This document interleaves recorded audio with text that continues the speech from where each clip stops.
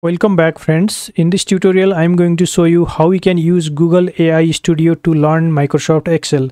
Suppose that while working in Microsoft Excel you faced a problem and you want the solution for that. In that case you can simply share your Excel file with Google AI Studio and Google AI Studio will provide you the instruction on solving that problem. For example, here in this Excel file I have the sales data. In the customer name column, the customer name are repeating multiple times. My requirement here is to calculate the total sales value for each customer. Let's assume that I don't know how to do that. In that case, I can ask with Google AI Studio. For that, open your internet browser. Then open the website that is aistudio.google.com. You can simply search Google AI Studio. Then open this website. When you open the website for the first time, you have to log in into it by using your Google account. Here I have already logged in. After logging in, then click on Stream Real Time option. Then scroll down. Here you have Share Your Screen option. After you share your screen to Google AI Studio, then it will instruct you on your requirement. Let me share the screen, then start chatting with Google AI Studio. Click on Share Your Screen. Then choose the Excel file, then click on share.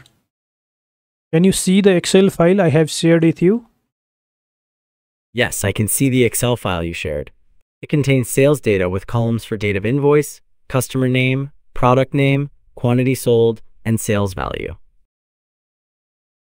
Okay, I have a requirement here. I want to calculate the total sales value for every single customer because in this key column, the customer name are repeating multiple times. How can I create a report on customer-wise total sales value? Okay, I understand. You want to calculate the total sales value for each customer since the customer names are repeating in the column. To do that, you can create a pivot table. Would you like me to walk you through the steps? Yes, I want to learn how I can create the report by using pivot table. Sure, let's create a pivot table. First, click anywhere inside your data table.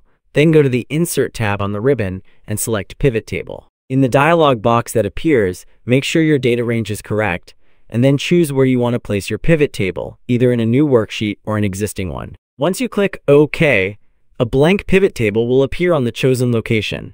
Does that make sense so far? Okay, I'll click on the OK button. Great.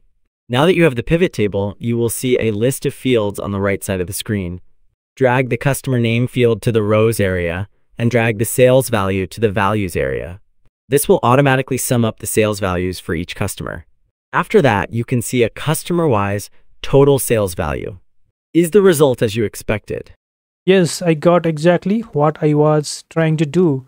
Thank you so much. You're welcome. Is there anything else I can help you with today? No, that's all for today. Thank you so much. Okay, you're welcome. Have a great day. Now you can click on this Stop Sharing button. Then go to Google AI Studio. Then click on this Stop Recording. Now you can close this AI Studio window. And here you see the report on customer-wise total sales value is created. Google AI Studio provided me step-by-step instruction on how to solve my problem. So this is how you can use the Google AI Studio to solve your Excel problem. Thank you so much for watching this video. See you in next tutorial.